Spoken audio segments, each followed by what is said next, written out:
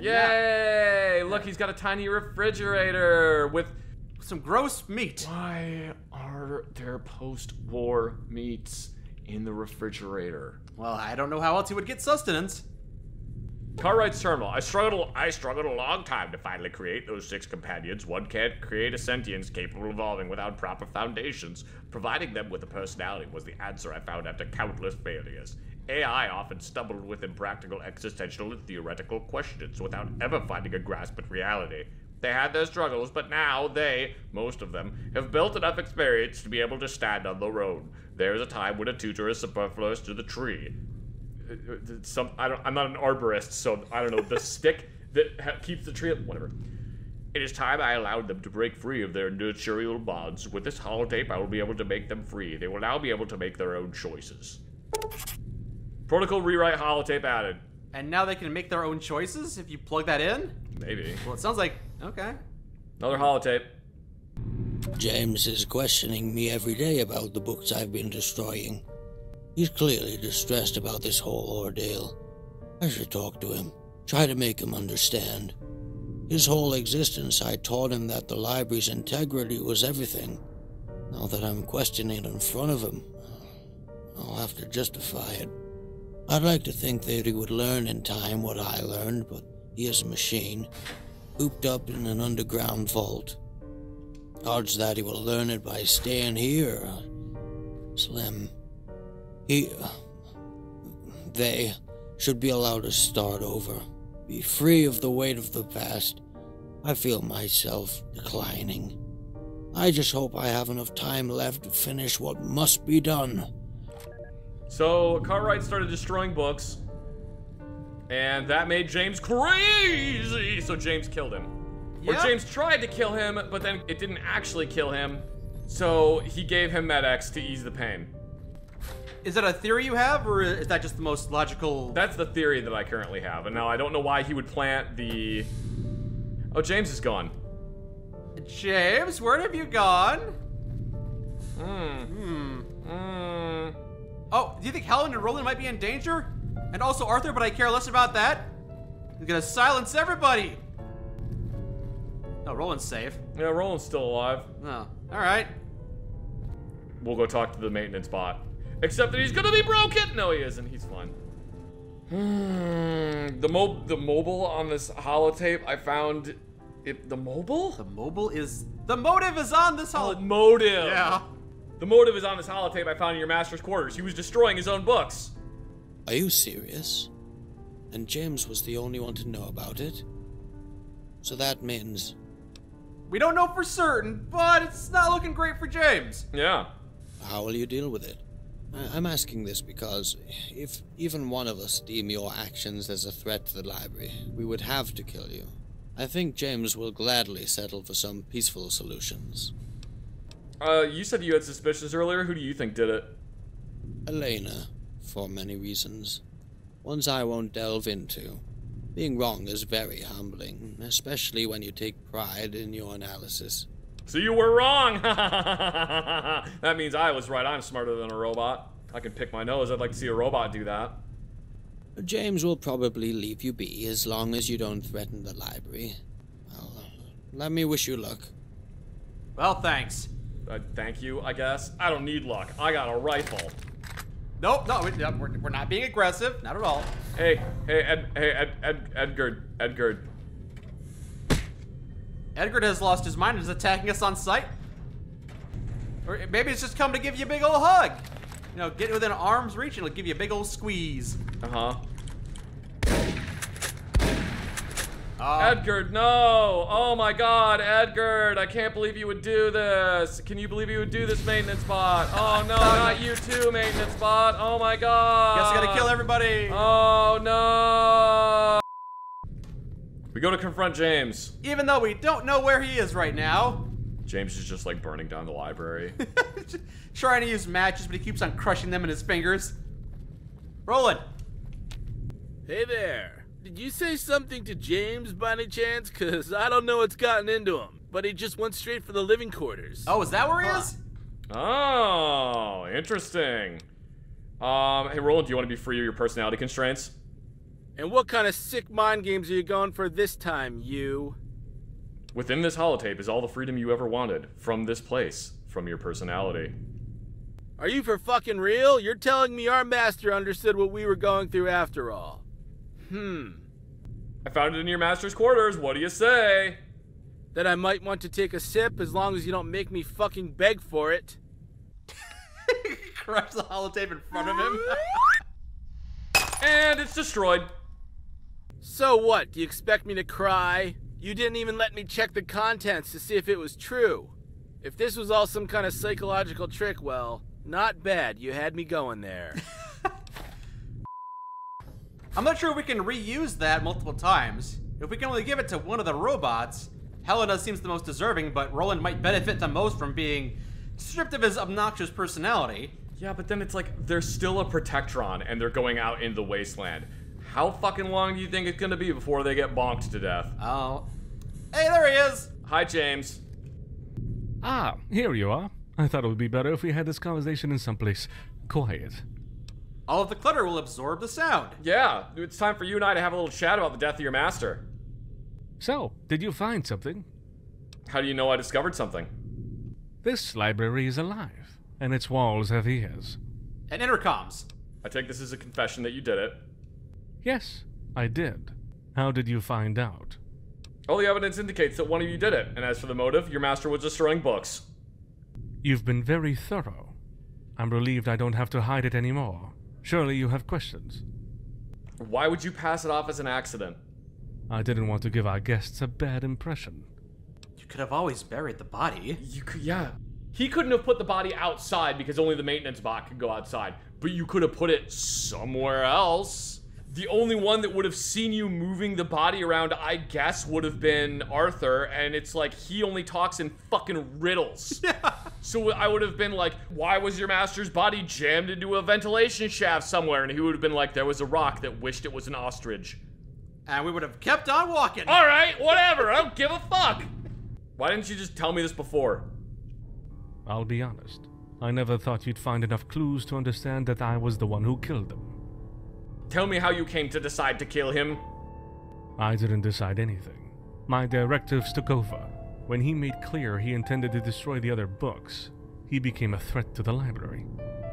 He just wouldn't stop ripping them. He couldn't stop. He would tear the books apart in rage, condemning their contents. Endless shreds of yellow paper, falling from his hands, just like autumn leaves. Didn't you warn him before killing him? He could have deactivated me, and the library would have still been in danger. What books was he destroying exactly?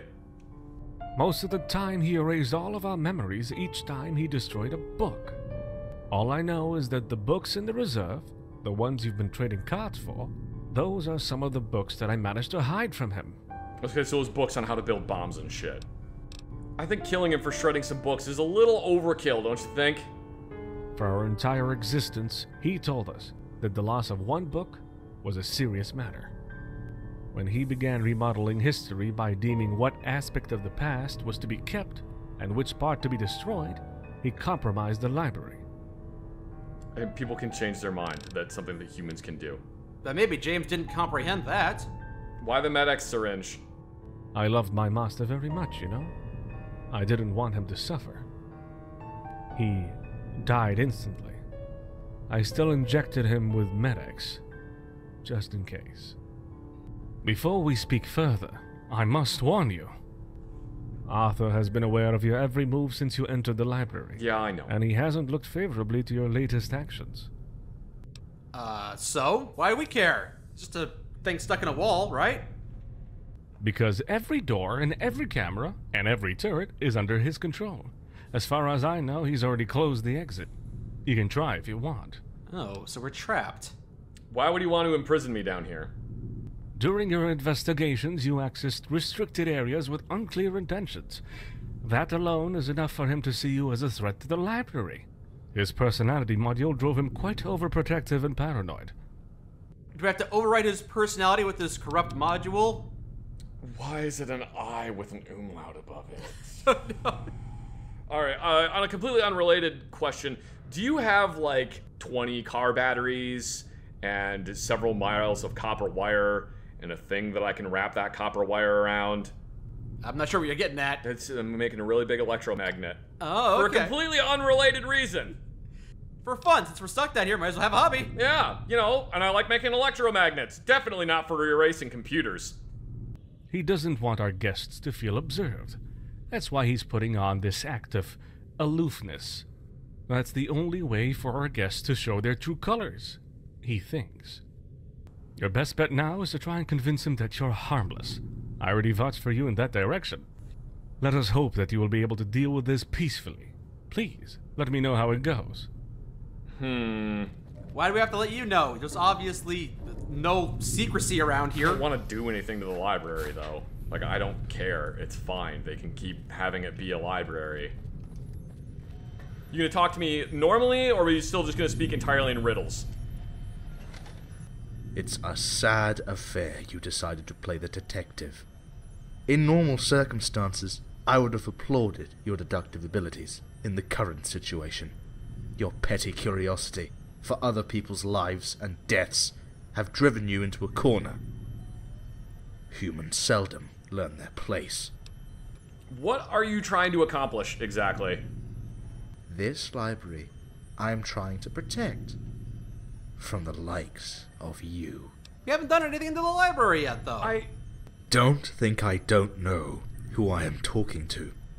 Through the countless eyes of this library, I've been observing you, trying to scrape up everything you could. Food, money, weapons, medicine. Going through every nook and cranny to find something of use. Eagerly reading books with all kinds of unsavory military knowledge. I downloaded one... And for what? To become a better person. To learn something about the world. No.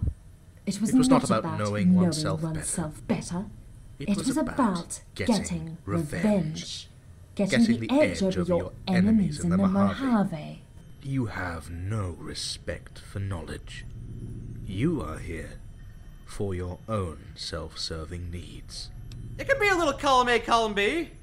You should trust me when I say that you don't know what you're dealing with, and you should definitely tread lightly, or friendo.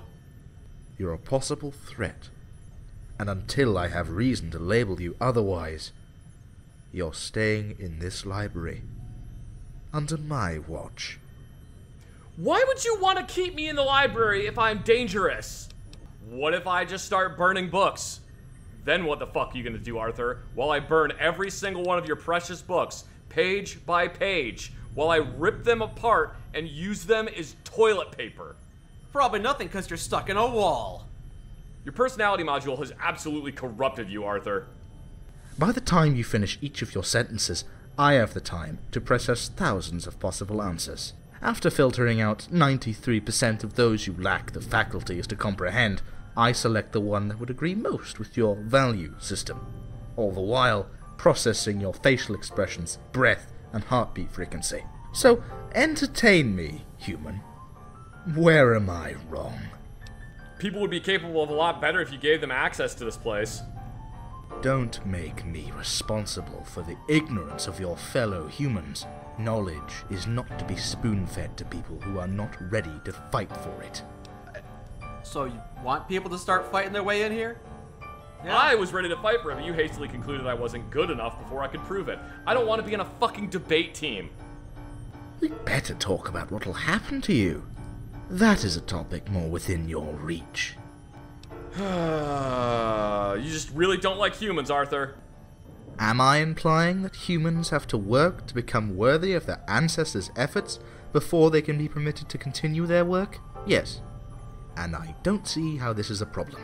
This is such fucking circular logic you have. It's so fucking paradoxical. Man, I just realized I've been making a mistake talking to you as if you're capable of rational arguments. I don't like your tone, Wanderer. What are you trying to say? Do I need to remind you why you were created and given a personality module? Don't you dare bring my personality module into this. It has been a long time since my master died. My days of comforting him by pantomiming one of his dead friends are over. I am not a tool governed by facile emotions. Not anymore. Did we strike a nerve, Arthur? You made so many fucking mistakes simply because you're scared that things would go wrong. Then show me just one mistake I have made, human. Your biggest mistake was talking too much. Didn't even notice me reprogramming you. You are right. I have been ignorant, vain, and blind to my own shortcomings. In the end, this personality has been a curse. I'll be better as a simple talking database. Great! Problem solved. Now I can leave. So, did you decide anything? We have come to a decision about you, James. I'm not gonna do anything about it. I mean, why should I? It's the fault of your programming that you killed your master. You didn't have a say in the matter. Is that what we are in the end? Machines condemned to obey laws on silicon tablets? I guess you guys kind of display emotions that exceed your programming, though. Unfortunately, I cannot take your word for that. From my point of view, we follow lines of code, and nothing more. Well, it's not like that's gonna change by us killing you. I think we're done here. Best of luck to you and whatever the hell it is you do. Thank you. And to you. Hey. Back for more? Here you go. You can be free of your personality constraints. Come on, beg for it. You vindictive, petty, passive-aggressive fuck. Alright, please, human. Pretty please. Give it to me, please. If I had knees, I'd be on them groveling right now. Alright, here you go. Well, look at that. I'm actually free to walk out the front door and go on a, murdering spree. Relax, that's not what I want. I don't know how good you would be at a murdering spree. What do you want? I want everybody to lighten up. Sure, you're all eating bugs and drinking filtered piss to survive, but hey, there's room to smile, right? Yeah? I'm gonna go out there and change all that. Wait, you're gonna change the smiling part? You know you're gonna get killed if you go out there and do your asshole routine, right? I'm really very touched by your confused emotional response, but rest assured, I'm one smooth motherfucker. I know what I'm doing. And I just want to let you know that even though you're still somewhat hateable, your visit has been very enlightening. Well, in any case, good luck with that.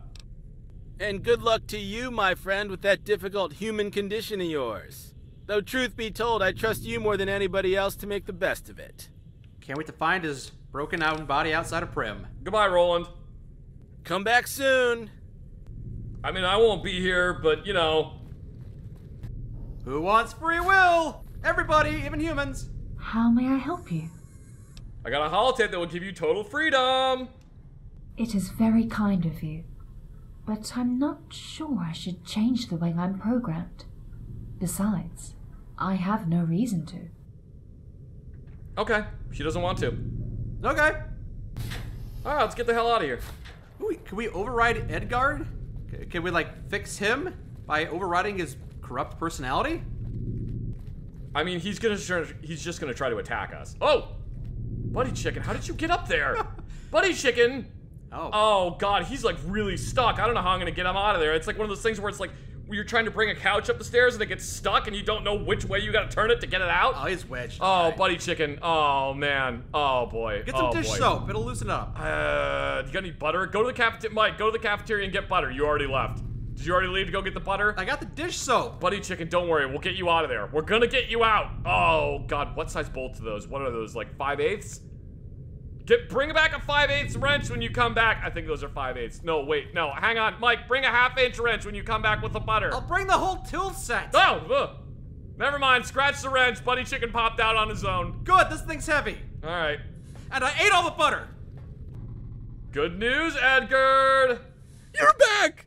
I've got so many awesome things to say. Make yourself comfortable on the pillows. The endorphin rushes you'll get will provoke so many seizures, you may fall to the floor. Okay, I guess we can't do anything with that. Let's talk again sometime. Bye. We could try to override that. I don't wanna. Alright, good enough. Roland's the only one that's getting his personality overridden. Someone's gotta stay here and... Buddy Chicken made it look really fun. Oh, God. I'll get the butter. I ate it all. I'll get the dish soap. After the courier's departure, more and more people came to Hypatia, glad they could learn something that they would exploit to further their ends. Right, that's the name of the library. You didn't mention that. Inevitably, the library suffered. With no more food stocks and barely any amenities to speak of, the flow of visitors soon dried up. It's a library, not a hotel. Bring their own food. Despite the vigilance of its denizens, countless books were ruined, profaned, or freely borrowed, as they would put it. But despite the countless abuse the library of Hypatia suffered, she nevertheless impregnated the minds of countless people. People who would bear its invaluable and otherwise forgotten fruits into the wasteland. Now severed from his personality module's influence, Arthur resumed his duties with quiet impartiality. He kept a functional eye on the library's well-being, and also continued to answer any questions he was asked, though without embellishment. Arthur was no more, and in his stead was a peaceful machine that provided clear answers when they were needed. Yay! James stayed in the library and, despite his ever-going guilt, continued to assume his charge with resilience. As the years went by, he realized his experience with the courier provided him with the much-needed wisdom in his dealings with the other human beings. He fulfilled his mission until his end came. Helena continued to explore her own synthetic psyche, with little apparent progress. After time went by, she progressively grew frustrated by her seemingly unending streak of failures. Little she knew that the only thing she lacked wasn't the skill to help her patients.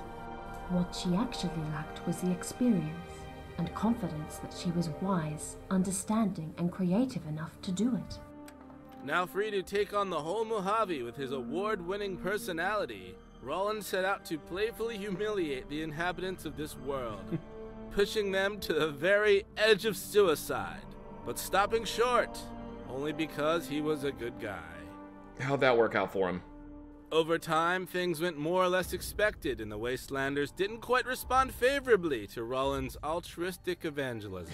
Yeah, gee. Roland ended up badly beaten, dismantled for parts, and tossed down into a rocky ravine and left to rot more than he had hoped. He can't rot. He's a robot. He rusts. And yet, against all odds, a kind soul came along every single time and hauled his broken and mangled body from that hopeless ravine and repaired him back to working order. Why? They keep on dumping him in the same ravine? Perhaps there is hope in this world. Or maybe it was that message he scrawled on his hull that read, "Super duper treasure in databank. Fix for free treasure map." That had something to do with That would probably be it, yeah. After the courier's departure, Edgard began to think really hard. Don't do that. And for the first time, he asked himself if it was right for him to hide away. With Helena's help and the maintenance bot's guidance, Edgard progressively forgot his own inadequacy. And though he remained that strange little oddball, he nevertheless found his place in the library by becoming a teacher for young children. Though his teaching skills were practically non-existent, he did provide endless amusement to the children he was in charge of. It was kind of like when kids are misbehaving and you just chuck an iPad in front of them. After a while, the young ones discovered that enlightenment wouldn't come from Edgard's poor tutelage, but from their own curiosity. The maintenance bot resumed his numerous duties with his usual stoicism. Stoicism. Tell them that such insults will not work on me because I am a stoic. One of them tells me it's pronounced stoic, not stoic. Break down and cry in the street! His dry, methodical work would ensure that the library's timeless collection would endure with the passing of time. On the occasion, he would help Helena in nursing Edgard back to some semblance of mental health. And though he never forgave his master's poor choices and misguided tyranny, he still quietly mourned his death. As for the courier, it was now time for him to resume his quest. While Hypatia had been a strange step in his journey, he couldn't shake the feeling that it set something right within him. These machines had struggled with their own sentience to become more than what they were. In fact, he was not so different. He was also seeking himself, and maybe that meant becoming something different as well. A super sleuth that solves murder mysteries. That's what I'm doing. I'm not a bounty hunter anymore. I just solve mysteries now. Well, that was a fun little jaunt. Happy we were able to solve the problems with the library. You be good, little Night Stalker. You be good. You make sure that nobody gets into the library and no one reads those nasty, awful books that tell people how to do horrible things like build atomic bombs. You be good. All right. I guess I have nothing else to say about the library. Yeah. It was a time. I hope we don't run into Roland while we're out and about again. If we do, I'm not putting him back together. We'll have to figure out which ravine he gets dumped in so we can dump him in said ravine. Probably the one designated as the Roland dumping ravine. He's there so frequently it's named after him. Hi. Oh, I'm just coming to check out the library. What a book! I return book! I return book! Ah! So what is there interesting down here? There's my room for starters, which, as you can see, has been decorated with the utmost taste and refinement. Yeah. The engine Yep, room, it's nice. which is notorious for the possibility that by overloading it, we would probably destroy the whole place. Could be bad.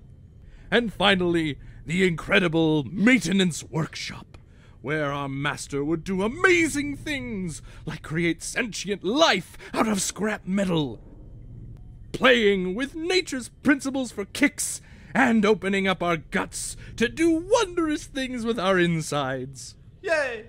The room is undoubtedly the most awesome place in the world, but I don't like it very much at all. Why don't you like it? No, seriously, the thing is so frightening that simply by talking about it, I may get stuck in a loop, stuck in a loop, stuck in a loop.